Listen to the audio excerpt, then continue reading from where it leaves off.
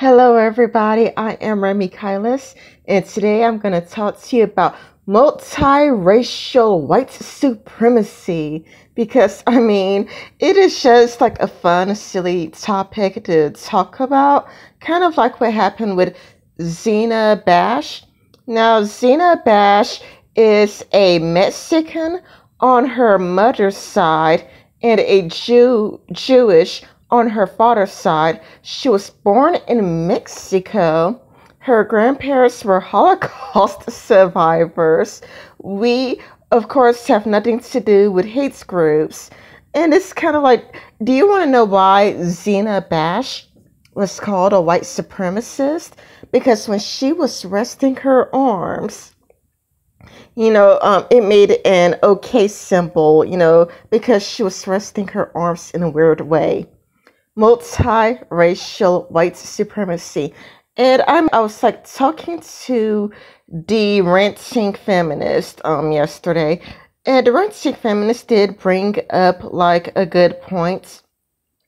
She says, I wouldn't call you guys, me and your boy Pats, that's a white supremacist, but given that Sarah McCarthy is parts Indian, parts Jew, James Alsop is parts Asian, Braven Ruin is half Egyptian, and Brittany Venti is parts black, I can see why people get confused. Weirdly enough, POC white supremacists are a thing.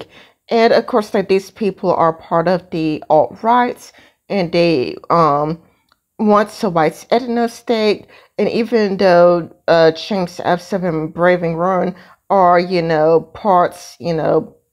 parts non-white, they are still, part of the alt-right. So I could see her point there. Like, it does make sense to me. But then you have like the Zina Bash situation, or the situation with Candace Owens, kind of like where Candace Owens was called a white supremacist because she was talking about Jim Crow and how black people were doing financially better under Jim Crow. Now, she was talking about finances and economy. She was saying that black people were doing financially better under Jim Crow. She wasn't actually justifying Jim Crow, but people were on the left saying that, like, see, white supremacist. And I do think multiracial white supremacists would ultimately, backfire on the left. For starters, multiracial white supremacy, it downplays white supremacy because it makes it sound like black people being invited is commonplace. It makes it sound like it's very, very common. Like, white supremacists have all of these Mexicans and all of these Jews and all of these black people who are part of their group. And to me, it downplays it, and it makes it sound like it's not all that bad. Like, it makes it sound like, oh, well, if all of these, non-white people are parts of it, then what's wrong with it? It's like, what's wrong with it? So, that's what I think is going to happen, because it's kind of like, it's a confusing way to talk. It's a strange way to talk. Multiracial white supremacy, because the points of white supremacy is that it's exclusive, it's whites only, it's no black people allowed. So you're doing a disservice to non-white people. Like, you are downplaying the alt-right, because you're making the alt-right sound diverse and inclusive. And people will start to think, well, if the alt-right is diverse and inclusive, what's wrong with it? And I would imagine that you would have a hard time explaining what's wrong with an alt-right group if they have all of these black people, Jewish people, Mexicans, and because that's the thing that people were fighting against, like exclusion, where people, are like no blacks allowed, no Asians allowed, no Mexicans allowed. But it's kind of like if you're saying that the alt-rights or white nationalists are diverse and they're so open-minded. I mean, the weird thing is progressives are painting a positive picture of the alt-rights. The progressives make the alt-rights looks like a good thing instead of a bad thing, because people will start to question what are they even fighting against. If like if so many black people want to join, if so many Mexicans want to join, then it's kind of a lot like, what's wrong with it? You're actually helping the alt-rights by giving them a good image. You're making them seem diverse and inclusive when they want to white ethno state. How are they diverse and inclusive? Multiracial white supremacy. You're just hurting you're making white supremacy sound like it's a good thing, and that's the weirdest part. It's kind of like the weirdest part is that it seems like white supremacy is being inadvertently promoted by the left. It seems like that they get so emotional that they unintentionally help the alt-rights by unintentionally giving them a good image. And I just think that, willy-nilly calling black people white supremacists is just going to backfire. And, sure, the right-wing feminists did bring up, good points, like bringing up James Alsop and Braving Ruin. But the thing is, they are whites passing.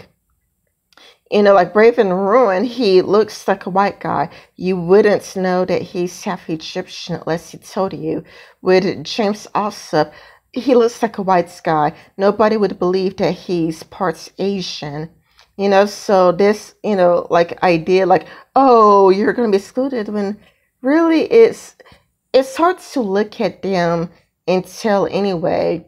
And I think that's part of the problem, because Braving Ronan said that he used to be a progressive, and it's kind of like if he was in the classroom, people would call on him last because he appears to be a white man. He's, like if teachers were taking questions, they'd be like, well, you're last because you're a white man.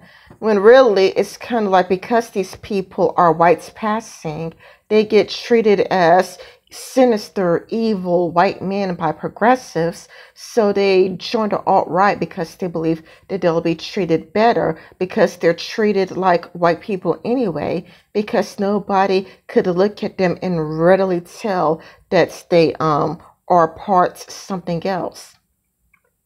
And also, I mean, when you say, multiracial white supremacy, again, it makes it sound like the alt-right is very welcoming of black people and very welcoming of, Mexicans. And it paints a picture that is commonplace, that is normal for black people to be white supremacists. You are normalizing the idea that it's common for black people to be white supremacists. So I do believe that it's going to backfire, because what would happen is that more and more black people will be alienated from the left. Like people who are probably in the center, like center left, center right, they would probably become alienated from the left, and they'll probably get tired of being called white supremacists. And it's like, I'm a white supremacist. I'm black. Do you see the color of my skin? How could I possibly be a white supremacist? And the progressives, they tend to double down. Instead of going, this person is shocked and offended, maybe there's a confusion there. Like maybe if this person is shocked, surprised, and is confused and bewildered, maybe I got something wrong. Progressives tend to double down. They don't think, maybe I was wrong for calling you a white supremacist. It's like, nope, you're a black white supremacist. Nope, nope, nope. Because it's kind of like you said something and Candace Owens said the exact same thing. Therefore, you're a black white supremacist. So I just think it's something that's going to backfire on the left. And it's also why I don't really talk about the left all that often. The reason why I don't talk about the left all that often and choose not to talk about the left is because they're eating their own. Like half of progressives got called anti-Semitic. I have seen like half of the progressive community just get called anti-Semitic. So, when it comes to the left, they are going to self-destruct. So I don't really see a point to talking about them all that much because they are doing a good job self-destructing. And you know what? Never interrupt your enemy when they're making a mistake. If somebody's making a mistake, you just get some popcorn, you watch, and you just go about your days. Like, I'm not going to say anything. I'm just going to let you self-destruct. Anyway, this has been Remy Kylis. I make videos every Thursday, so see you next Thursday. Bye-bye.